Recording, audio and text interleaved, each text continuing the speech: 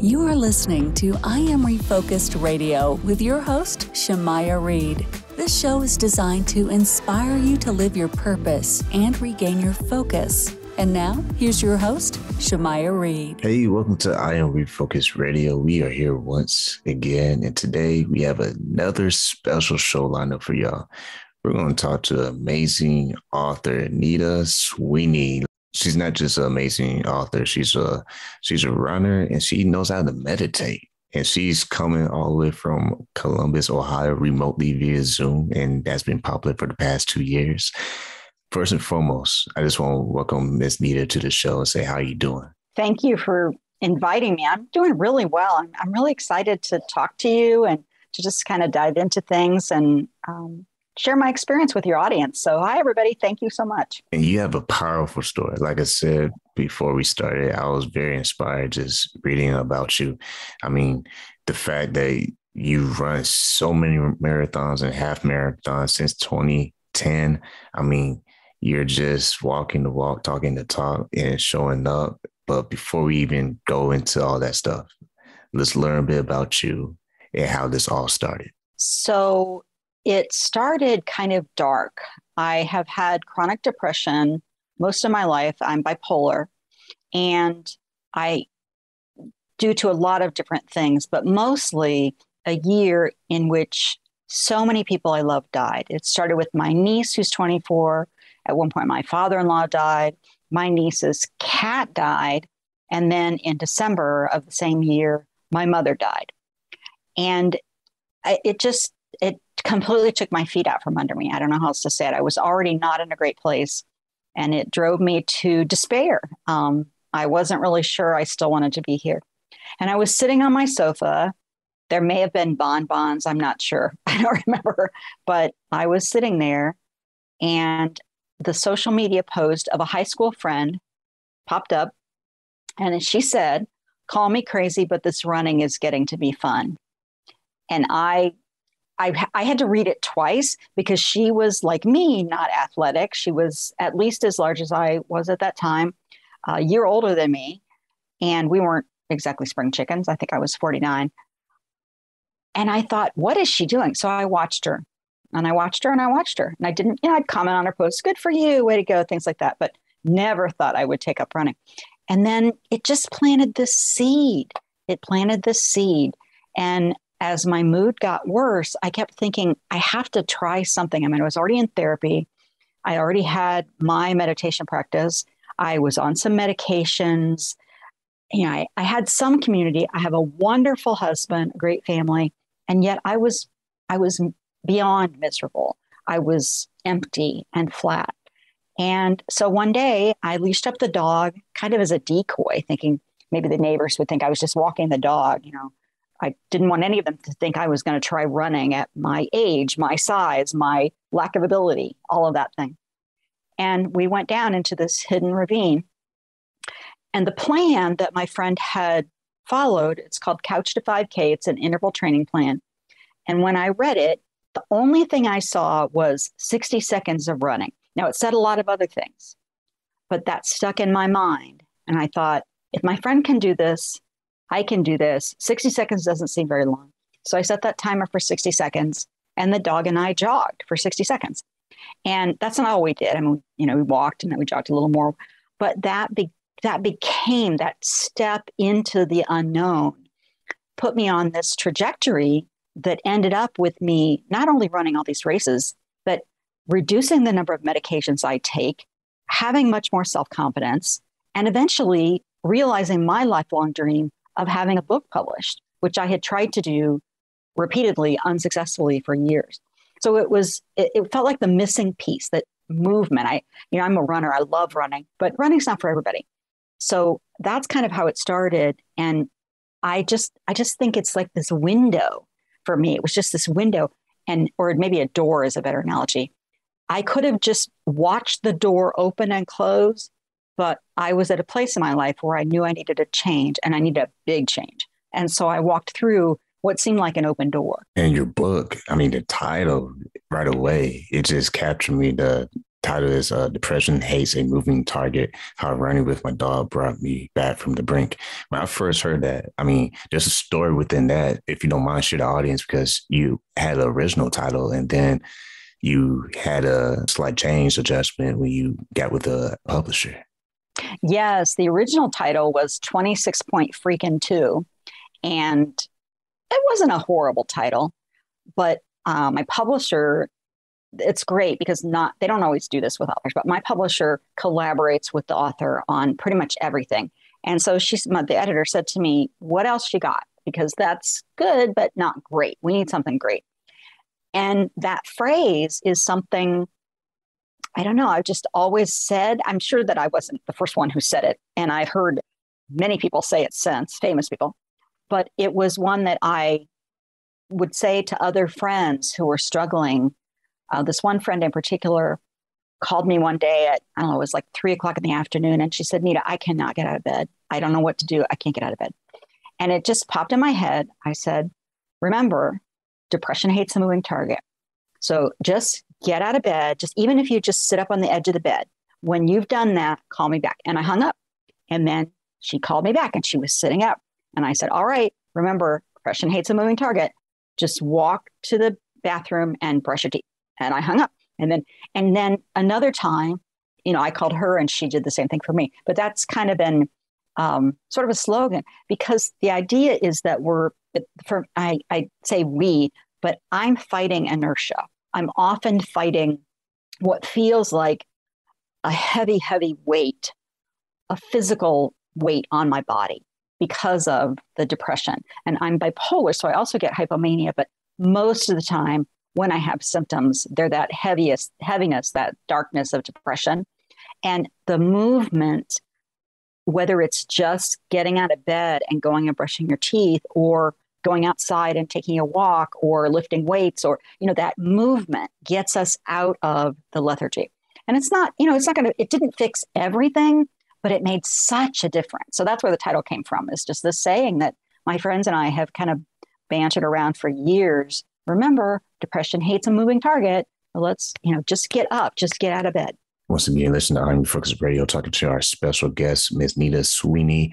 And man, let's talk about your dog, because you told me before we started the interview that you have a recently new dog, because the original dog from the book has gone to dog heaven. So tell us about the original dog that is talked about in this book and how special that dog was in your life. Well, that was Morgan, and his nickname was Mr. Dog. And I swear that I don't know who lost him, because he was a rescue. He was found near a freeway, and we got him through essentially the pound.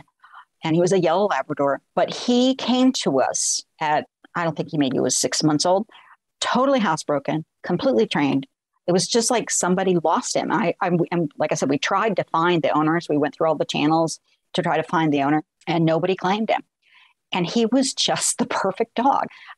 He did occasionally, chew up a pillow. He did, I think it was him that chewed not just one of my husband's left moccasins, but after he replaced the moccasins, the second left moccasin. So he did do that. But otherwise, he was a really good dog. And he was just a very gentle dog. He was big.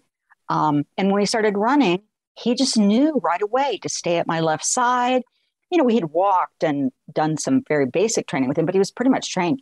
And he had this stride. When you run, people think about bouncing up and down, but you're actually not supposed to bounce much. If you are running and someone just looks at your head should be kind of going along in a straight line, and it should be parallel to the ground. So when you're running, you don't really bounce up and down. Your legs are moving up and down, but your body's not supposed to bounce. And that's the way Morgan trotted along beside me. His back straight, his tail up, his head erect, his ears flapping a little bit, but nothing bouncing. And I just kept thinking he was like my coach. And in the book, I sort of give him words sometimes, because I could tell he would get a little impatient with me. He'd want to go when I was fiddling around doing something else. And so I'd look at him, he'd just give me this look. And, Mom, come on, you've got the watch on, you've got the shoes on, let's go. And interestingly, Scarlett does something similar with that, where she kind of gives me that look. That's our That's our new dog. Because after we lost Morgan, we couldn't bear it. I mean, it just was so hard. He lived to be, I want to say he was 14, and he lived a really good, long life. And we couldn't bear it without him. I'll just tell you real quick, I went to go write at a coffee shop, and my husband went to the bookstore, and he texted me from the bookstore, supposedly. And he said, I need your help. And I texted back, what? And he texted me a photo of him holding a yellow Labrador puppy. And I said, I thought you went to the bookstore. And he said, the pet shop was next to the bookstore. And oh my gosh, that was not my plan. I was going to rescue another dog, all this. So yeah, we ended up with this pet shop dog, but she's just a gem. And she runs with me too. We just got back just now from a little trot around the neighborhood, and she's turned out to be a good dog. I think it's just that Morgan was the first dog. He's the one I started with. So he'll always have that special place in my heart. And I wrote so much about him, and, so he's kind of memorialized, which I think is wonderful, because he was my first dog coach. And now Scarlett's my new dog coach. So. And it sounds like Morgan just is a true legend, because this book has been, just to say the very least, it's blown up. it's really has. It's still taking off. People all around the world are reading it. Everyone is giving their feedback. And I know it's not just because everyone loves dogs, but it's really just about the story behind everything. Was anything shocking to you as far as how much attention this book has received? It's awesome to see that this book took a life of its own, so to speak. Yeah, it's been a very pleasant surprise. I just didn't know what to expect. It's interesting because I've been in the writing community for a very long time, but until it happens to you, I would hear people talk about what it was like to have a book either take off or not take off. And until you're actually experiencing it, you just don't know. And so it's very funny because I know people are buying the book, they're leaving reviews, I'm being asked for appearances. I'm just got interviewed by a big women's magazine. A blurb was in another women's magazine. I mean, so there's getting a lot of hype. And yet here I am at home running down the streets of our neighborhood with the dog. So it's like anything else. There's a great book title I love. It's After the Enlightenment, the Laundry. And so that's kind of what it's like. It's, after the great success, you feed the dog, or after you get a great review on Amazon, you go for a run and you take a shower. So there's a lot of ordinariness to it, but it's been, because it was my lifelong dream, and I tried really hard for a long time, and I pitched the book to a lot of places before Brenda Knight at Mango Publishing. Thank goodness, I call her my fairy godmother, because she picked it up, she believed in it, and has championed it. And I had worked so hard for that and really didn't think it was going to happen. I mean, I really didn't think it was going to happen this way. So yeah, I'm still sort of stunned half the time. And then I go brush my teeth, and then I go, eat dinner with my husband. It's actually very ordinary a lot of the time. Once again, talking to our special guest for today, Nita Sweeney. And after you do all that, I mean, you wrote another book. Why not? You can pre-order your book right now on your website, nitasweeney.com. The title of this book is Make Every Move a Meditation. Now, what inspired that book? Because I know you have more than 2 books written, but this particular book, what inspired that writing? Well, I have been meditating, doing mindfulness meditation practice for 25 years. And so I wanted to write something about mindfulness meditation. I had something in mind, but the first book was really about movement and mental health. It's really a running book with a mental health thread in it, because it goes through very specifically my journey of running and the things that happened and the training and all that. And so the publisher was concerned. I mean, this is what happens. They're concerned that all of a sudden I would start talking about mindfulness, which I talk about meditation in Depression, AIDS, and Moving Target, but not at great length, not in detail. So they said, how can you, combine it? And the truth is, I meditate while I run. Sometimes it's as simple as choosing to focus on my left foot, just the sensations that I might be feeling when my foot hits the ground, just to use that as a way to focus and remain calm. And especially during long runs, you get bored. And so you have to get interested in something else. And so I'll be interested in something in the present moment to try to keep my mind in the present moment. And so I said, well, what about if I explain in a book how I meditate while I move? And we needed to make it broader than just running, because I meditate when I walk, I meditate as I go through the day.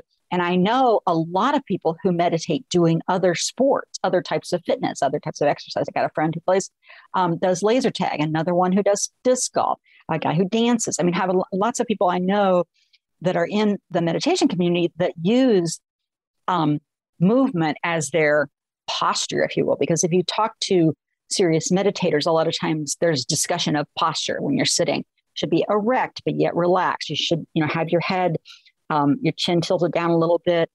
Sometimes you sit cross-legged or your feet flat on the floor if you're in a chair. That's a posture. And so when I'm running and meditating, my posture is running, is movement. And so they were very interested in that. And the book's not out yet. It comes out in August of this year, but it's gotten great feedback already. It was featured in the Wall Street Journal, which that we didn't pitch that. I mean, that's not PR we sought out. Some reporter, Ellen Gamerman, contacted me, and a couple of the meditation teachers that I have worked with have been really impressed with the book. So I think I hit on something that people were looking for, because nobody's got time right now. I mean, people are so busy.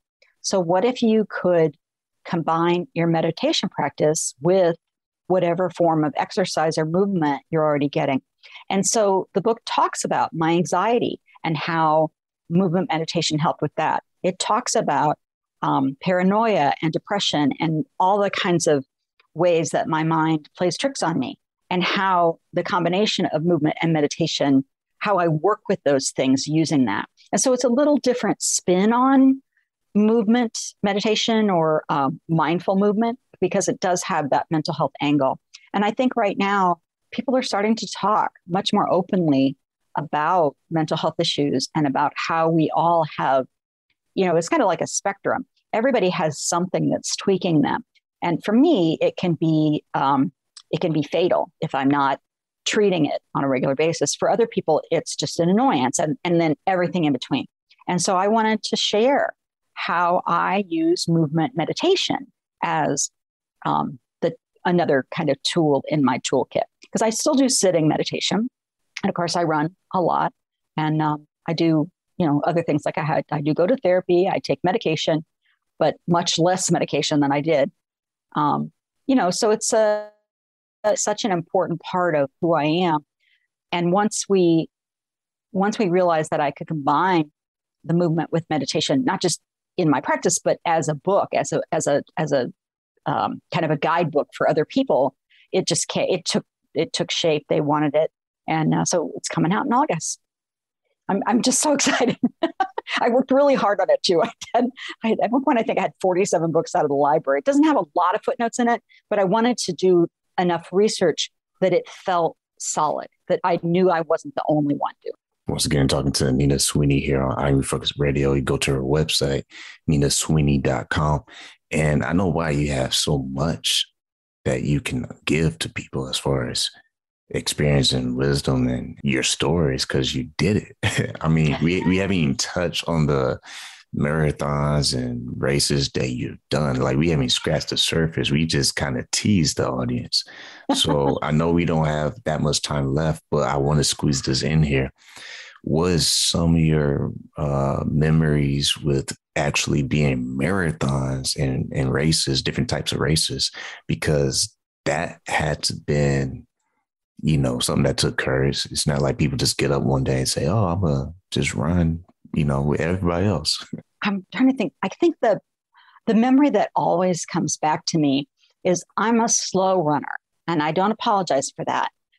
But by the time I came in to the finish of my first marathon, most everybody was gone. The staff was still there, and the people who knew me and the other late finishers, the end of the back of the pack. So they let my husband into the finish corral, the finish chute, which they don't usually do. They don't usually let anybody in there. But because it was so late. So I crossed that finish line and he was there waiting for me. And I couldn't believe that I had finished a marathon. I just could not. I mean, it's still some days, I'm looking at the medals right now, and I still some days think, what? And he wrapped his arms around me and I wrapped my arms around him. And the official race photographer caught that moment of us embracing after I had finished that. And that moment right there, I ran with a woman named Julie DeBoard, and she was so inspiring. She'd run a race before, and she just stood there and watched us just embrace, because it was just a moment. I mean, it's just nothing like it. So there's so many memories. I could go on and on, but that's probably the one that, because he's always been there for me. He's always been there for me. And I've had some rough mental health patches. And so that moment of him embracing me when I finished was priceless. Yeah, I had to plug your title of your first book, because when I first read it, I was hooked. I was like, man, that is awesome, because it's a good statement. And the title, Depression Hates a Moving Target, How Running with My Dog Brought Me Back from the Brink. I mean, that first statement, Depression Hates a Moving Target, that is so powerful, man, because, and when you explain about your friend, how she would call you and then you tell her depression hates a moving target, get up, and then she'll call you back and you say, go brush your teeth. It's like an action. It's like, take this baby step. Okay, take that baby step. Like, that is so inspiring. Like, did you realize how powerful your determination will inspire so many people? I don't know, because to me, it just felt like something I needed to do. And I have to be careful not to think too much about the audience. I mean, I'm thinking about your audience and love that they're here. But when I'm writing, I really have to write for one person. And that was actually a different high school friend. If I'd thought about all the people that would eventually read the book, I would have been so terrified I might not have put a word down. But now I feel the power of it. I mean, I felt the power of the phrase myself, because that's how I had to live. I had to remind myself, you just have to get up. You just have to get moving, or I would just be frozen. So, yeah, I mean, so no, I guess the answer is really no. I didn't see it coming, because if I look too far ahead, it's just too scary for me. And I think that's part of the meditation practice, is I just really try to stay right where I'm at right now. I'm just here talking to you. When I'm writing, there's just the page in front of me. If I'm doing a revision, then I am thinking about the audience, but I'm just in whatever page I'm working on. I just have to keep it really simple, or I scare myself to death. So, but thank you for acknowledging how well it has done, because it's wonderful to feel like I'm touching people's lives. It really is, to be able to call myself a mental health advocate, because that wasn't really in my vision, but that's definitely what has happened. And that's just fantastic. I mean, to be able to help people is amazing. I love what you just said moments ago, basically saying stay within the moment, like not looking too far ahead and not worrying about so many other things in front of you, but kind of worrying about what's on your plate at the very moment. That right there is like inspiring to hear, because we don't always think like that. You know, sometimes we get so busy, caught up in our careers or whatever. We just want to worry about every little detail for the next 20 years, but we can't control that. We can only control the moment that we have right now. So I just want to point that out, that was awesome what you just said. Once again, we've been talking to Nita Sweeney. Go to the website, nitasweeney.com. I believe you have like a newsletter that people can sign up for. You give like little inspirational things and updates. Tell us about that. Yes, I have two things. They'll both end up in the same place, but I have a free ebook called 3 Ways to Heal Your Mind, which you can download that if you want. Or I have Nita's News. So if you go on the website, you'll see the link at the top, Nita's News. And once a month, maybe twice a month, I curate other articles. I have blog posts, but it's just kind of uplifting information about what is helping me stay here and do the things I do. And, hopefully, I mean, so far it's been really well received. So would love for people to join that. But once again, I want to say thank you to you, Nita Sweeney, being on I'm Focus Radio. Before we sign out officially, would you like to say anything to the audience? just do your best, have fun, finish up right, do your best. That's what I always say when people ask me for race advice. I just say, have fun, finish up right, because that's what it's all about. It's just be right here. And there's a lot of joy right here. Man, I like that. See, you're like a life coach that wasn't expected, So yeah, I didn't expect it.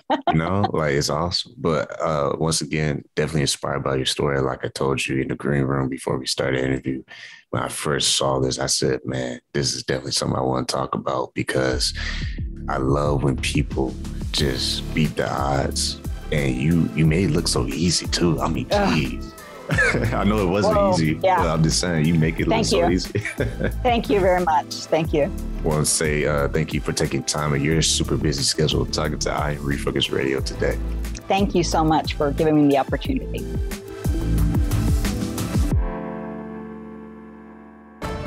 I Am Refocus Radio is brought to you by Foo 4 Star and Holy Crab. Foo 4 Star is a family-owned Asian restaurant in San Antonio, Texas. We have been a local favorite for Asian cuisine for over 10 years. With nothing but full smiles and fast service, you'll be leaving satisfied. Come on in for some authentic Vietnamese food.